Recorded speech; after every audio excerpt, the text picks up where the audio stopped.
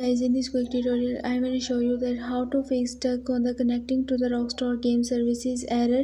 So I will show you the 6 methods to solve this error. I hope one of them will work for you. In our first method, you have to just click on the search icon and then search here for CMD and then right click on the CMD and then click on run as administrator.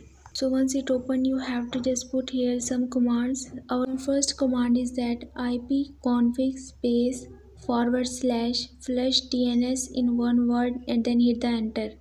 And the second command is netasset space winsock space reset and then hit the enter. So after putting this command, you must restart your system one time. So after restarting, your problem will be fixed. And our second method is to simply restart your system one time. After restarting, your problem may be fixed. Now moving to our third and the most effective method. You just need to check your internet connection and make sure that your internet connection must be supportive and stable to this Rockstar games. It is better to restart your router by turning on the airplane mode for 2 to 3 minutes and again turn it off, restore your internet connection and restart your game and your problem will be fixed. So once you are satisfied with your stable internet connection, you must try the next method, which is to download a free VPN. It is more better to use the Proton VPN. So just try to create a free account or the get Proton VPN free and try to connect it to your device. After this, your problem may be fixed. You can also use the 1.1.1.1 VPN as well.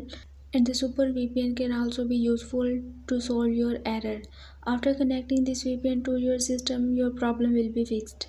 Now moving to our fifth method, you have to just click on the three dots at the top right corner and then click on the settings. And in the settings, you have to just click on the about Chrome in the left menu and then check for the update. If any update is available for your browser, it will automatically update your browser. So you have to just wait for some time. So after updating and relaunching your browser, you have to just click on the privacy and security and then click on clear browsing data. So once you are here, you have to just select here for these options. Basically, we just need to clear the browsing data. So after selecting these options, in the time range, select for all time and then click on the clear data. Wait for completing this process and after completing, restart your game and your problem will be fixed. Our last and the final solution is that you have to just uninstall your Rockstar games and again install it. So that's all for this video. I hope this video will be helpful for you. For more information, you can visit my website whose link I have shared in this video's description. So leave a like and a comment for this video and also subscribe my channel. Let me guide. Thanks for watching.